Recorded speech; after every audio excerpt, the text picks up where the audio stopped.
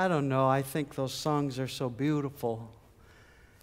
And I think all of them have said such incredible things to us today. Blessed assurance, Jesus is mine and yours. To God be the glory, great things He has done, huh? And Jesus is our firm foundation.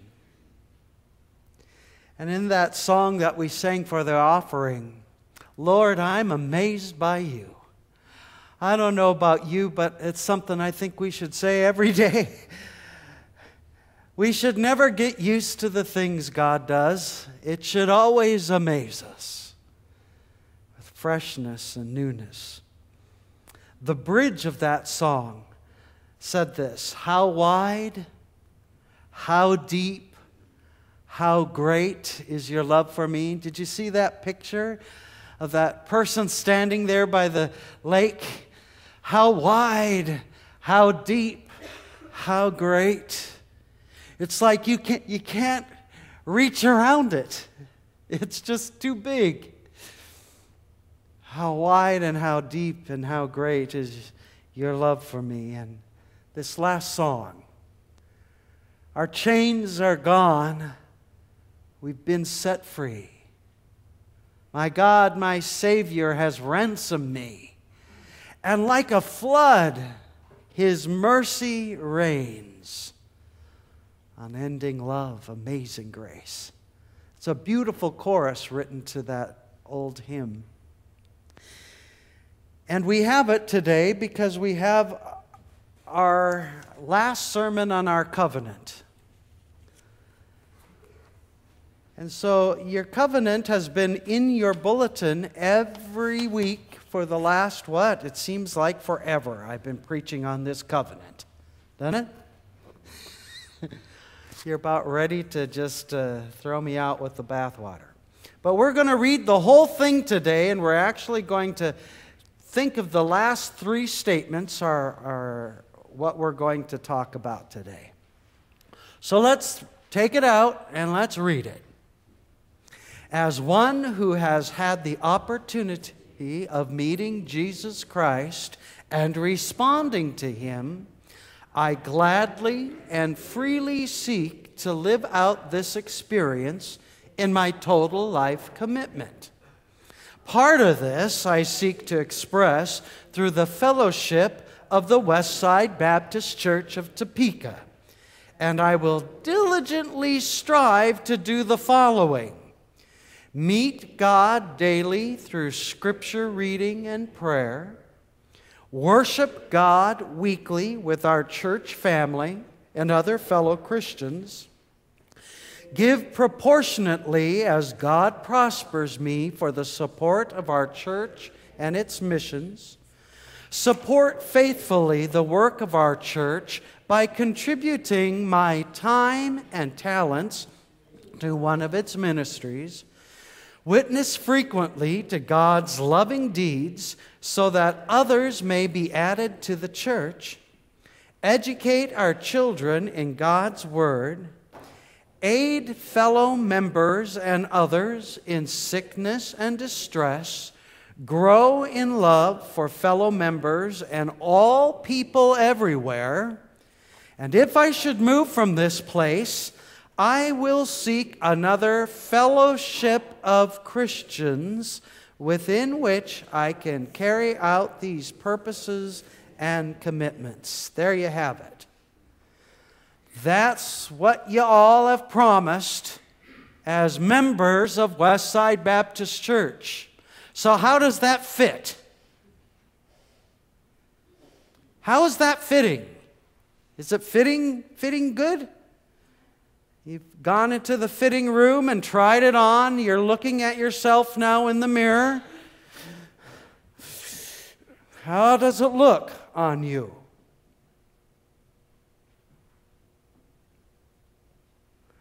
I'm just asking a question. How does it look on you? Some days pretty good and others not. There you go. Here's a little honesty there. That's right. Isn't it the truth? It fits in some places and not in others. Now that's That's a good observation as well. The last three statements of our covenant for First Baptist Church talks about what it means to be a part of the body of Christ. Aiding fellow members and others. See, that's the important part that we cannot forget. Aiding fellow members and others in distress, in sickness, growing in love with fellow members. How are we doing with that? It's pretty easy to love most of you all out there. I like you. I do. I like you. But then there's that "and all people everywhere" thing. Huh? What? Wait a minute. That means loving somebody that I might not know. That might not be one tiny bit like me. Might not look like me.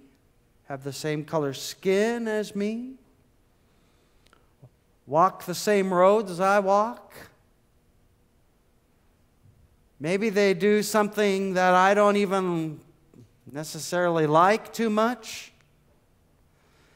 You mean them too? Is that really what we're promising? Whew, I don't know about you, but that scares me to death. And I think it ought to. Because there's a lot of other sidewalks on a lot of other streets where our sidewalk ends. There's other sidewalks to travel. And then it says, if I should move from this place, and I'm not going to, of course, let that happen. So if you feel like moving from this place, I'm going to have to fight you on that. I'll have to tie you up and throw you in the closet somewhere because I don't want to think about anybody leaving. But from time to time in churches, you leave, and I've had to leave my fair share as a pastor. And it's always hard to go, but you go because of the Spirit, not because of, well, let me just say, not because of other reasons. And so, with these last three statements in our covenant, I thought we'd turn to the book of Ephesians. There's no other book that will talk to you in the New Testament more about what it means to be the body of Christ than the book of Ephesians. If you want to find out about church unity and how a church comes together and what it means and how that happens, and then how it is we're supposed to live, you go and you look at the book of Ephesians. And today we're going to look at two separate passages. The first one is from Ephesians 3. And Ephesians 3 passage is kind of the end of the first section. Ephesians can be split into two parts. The first part starts with the first verse of chapter 1 and goes through chapter 3. And in that first part, Paul is trying to put down the theological understandings of what it means to be the body of Christ. The second part of Ephesians starts with the first verse in chapter 4, and it basically answers the question then, how then shall we live?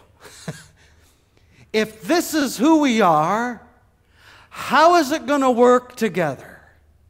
What happens in the body? And so Ephesians is split into these two parts, and we're going to read the end of the first section and the beginning of the second section. So Ephesians 3, 14 through 19. For this reason, Paul writes, And the reason he's talking about here is about how God has put us all together. The reasons and the hows to how God has put us together. That's what he's talking about.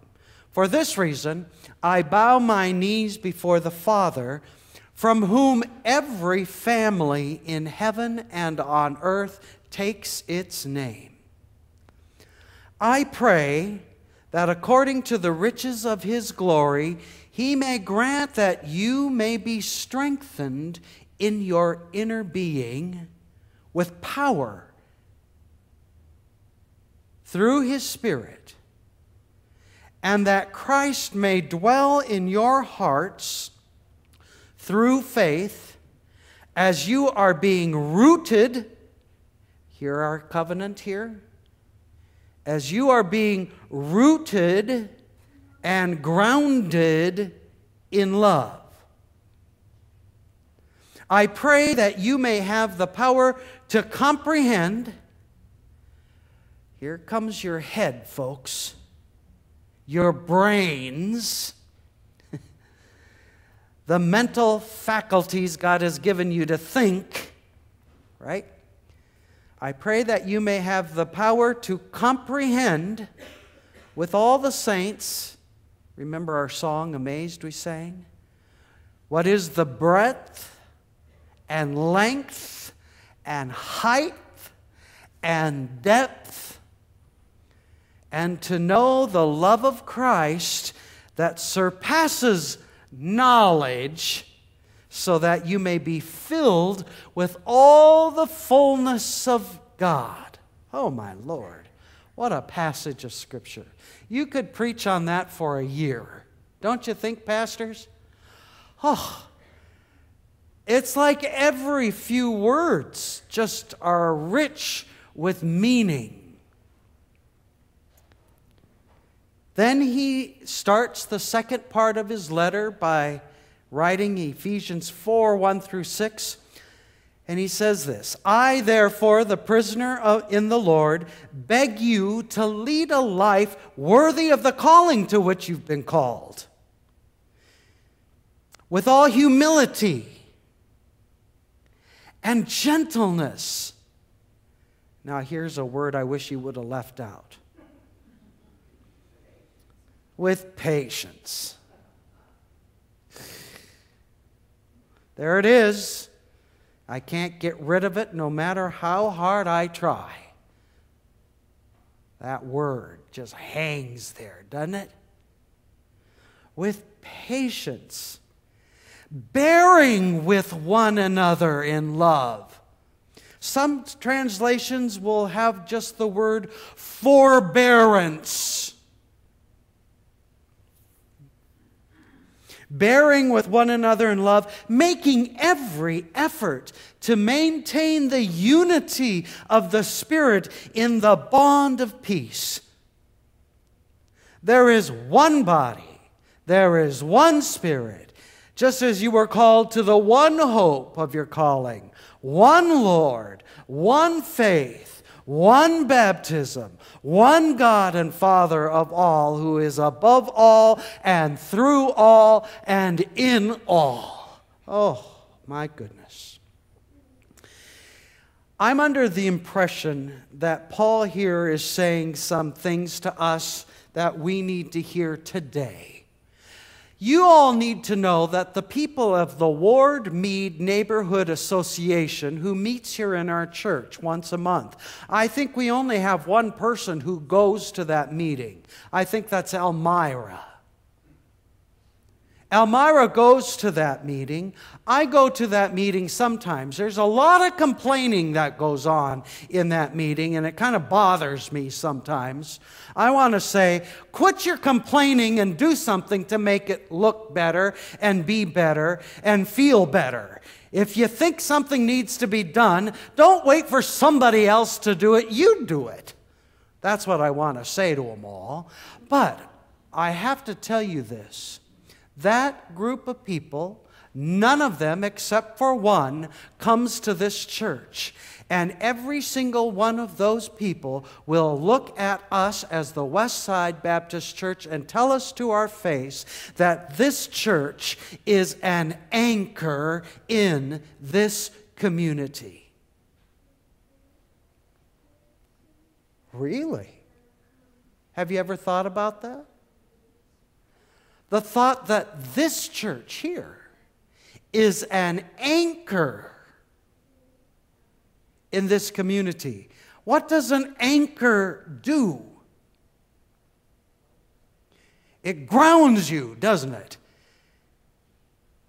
You're not just kind of drifting along somewhere. There's something that grounds us in this community. And there's something grounding about this church in this community. I think we need to hear that.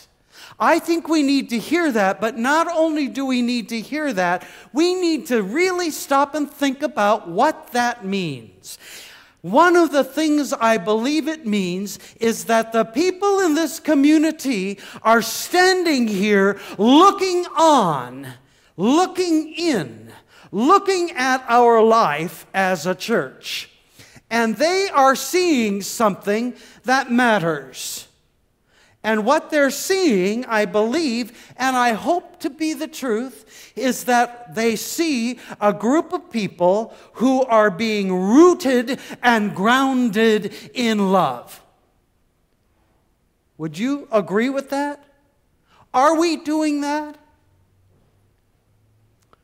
Are we as a group of folks being rooted and grounded in love?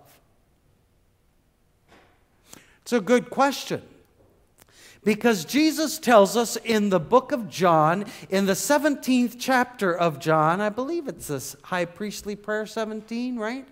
John 17? Yes. That when we are one, when we share unity of spirit, when we really give of ourselves to not just the people you like, or even the people you're married to.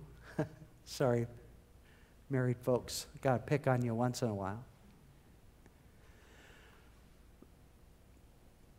But when we share unity with people that we might not even know. Do you know, I got to tell you something. I was here for probably a month or so. And is Larry Dell here today? No. I'm going to tell you a story. I could not remember Larry Dell's name. He was standing back here. And I went to 3 different people in the congregation and I said, "What's that guy's name that's standing back there with the bulletins?" And people went to see who I was talking about, and they came back to me and they said, "I don't know." What? You don't know? I've been here for just a few months and I know more folks than you do. We're not that big, are we? I mean, look around here. We've got, what, about 70 people here today? Anybody count? Has anybody counted? About 56 people. I think we could do, Adonis, I think you could learn 56 names, don't you? See, look. Thank you, Adonis. Did you hear that? He has absolutely no thought that he wouldn't be able to learn 56 names. How about you, Devin? You think you could learn 56 names? Ah, I have faith in you. There you have it. But we're not that big. And if we're going to be rooted and grounded in love, and if we are going to be people that Paul talks about in Ephesians, learning and comprehending what is the length and the breadth and the depth, well, goodness sakes, if we can't understand and comprehend if we can't learn somebody's name that you sit in the pew with every day, how are we ever going to comprehend the length and the breadth and the depth and the height? I mean, it starts with baby steps, right? And so on Sunday mornings, I'm making you feel guilty, and that's okay. My grandmother taught me well. She was Norwegian. On Sunday mornings, when we get up and greet everybody, we are giving you permission to go up to somebody that you know you've seen, but you know that you just cannot get their name. We give you permission to ask each other's name. Would you promise to do that? Raise your right hand. I promise. Come on. I promise. That's what we promise to each other in our covenant. We promise, it says, to grow in love with fellow members and others. And it's hard when you can't even remember a name. I'm just as bad. The older I get, the more I can't remember. But you know what? I've decided I'm going to keep asking. And you might get tired of me asking. And that's just too bad. Because if I can't remember your name, I'm going to ask. That way, you become more than just a face. You become a person with a name. And I love that passage in Isaiah 43 where he says, if you walk through the fire, you're not going to be burned. If you walk through the waters, I will be with you. And the floods won't overwhelm you. Why? Because I am the Lord your God. I know your name. I love that. God knows our name. God whispers your name. God loves us. Well, the question is how. And I wanted to say just briefly about this passage. It means that, number one, if we confess Jesus as our Lord and Savior, we have the same Father who gives us our names and gives us a new name written down in glory, and it's mine. Oh, yes, it's mine. You remember that old gospel hymn? Therefore, we have a new identity. We have a new destiny. When he says, I bow my knee before the Father from whom every family in heaven and on earth takes its name. You and I have the name of the Father, the great Creator God, stamped on our lives. That means we have a new hope, a new destiny, a new name, a new goal, a new road. He'll say it like this in Ephesians 4. One hope, one faith, one Lord, one baptism. I get excited about this. Secondly, we are recipients of God's Spirit. And because we are recipients of God's Spirit, we have power. And we forget that sometimes. But we have power to be the people God needs us to be. Yeah? It says, I pray that according to the riches of His glory, He may grant that you may be strengthened in your inner being with power through His Spirit. We are given power from the Spirit inside of us to do and to be the people God needs us to be, right? Do we stop and think about that? What that means? It means that it's not up to our own strength. God will give us the strength to do what He needs us to do, to grow in this love. It means that Jesus promised that He will be with us to the end of the age. Remember when He said that? Is true because of the Spirit who's living and working in our hearts. Jesus is alive. How? Through the Spirit in you. And the world will know the tomb is empty when they see your hearts are full. They will know that He is living when He lives in me and you. The world will know who holds tomorrow when we hold to Him today. Because of that power living inside.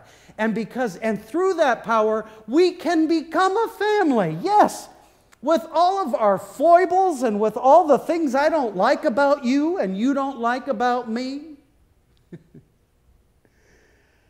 We don't leave those on the doorstep when we walk in here. We bring all of our idiosyncrasies with us. And you know there are things about you that you don't even like. Well, when we come together, here we all are, and we bring those things right along with us. And we love each other anyway. And when we do, the world around us sees that there is something different about us. And when we learn how to love each other within these walls, just think of what we can do out there. Right? Just think. We practice it in here so that we can go out there.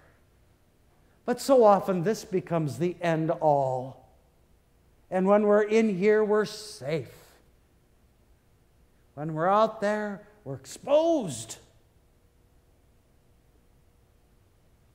But this is where we're supposed to be learning what it is to love, so that when we walk out these doors and into the world around us, we can love in new ways.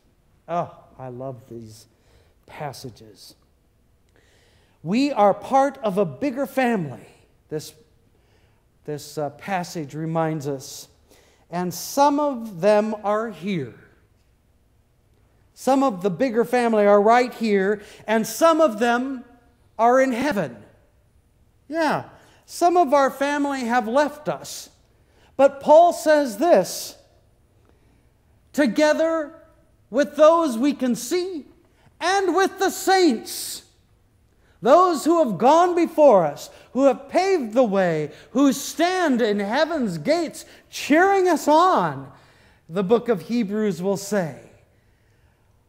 Let's keep running this race and being the people that God needs us to be. We are all of us on a journey to comprehend and understand, Paul says, what is the breadth and the length and the height and the depth that God's love has demonstrated in Jesus. I think through all of this, we find that God is calling us to unity. God is calling us to unity. He's calling us to be the people we need to be. He's trying in His wisdom to make us one, to make us a united body. He's making us to become love. He's making us pure. He's making us into the people He needs to be. And for that we give Him thanks and praise. May it be our prayer